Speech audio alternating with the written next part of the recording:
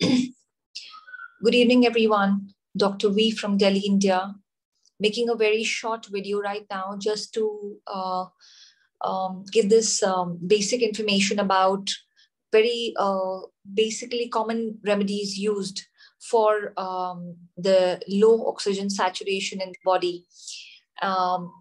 You can stock up on, if you have a homeopathic pharmacy around you, you can stock up on these two medicines at least.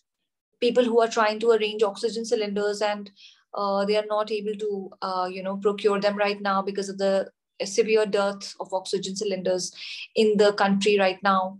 Please stock up on these medicines.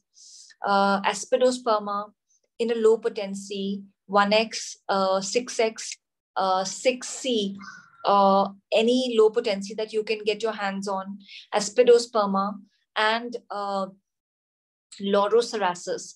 These two remedies, Lorocerassus and aspidosperma.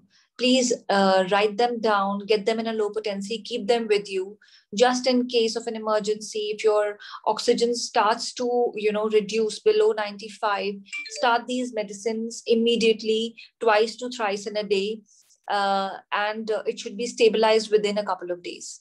And you might not even need the oxygen for that episode if you are using these medicines.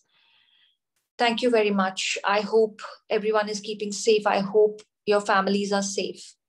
Take care.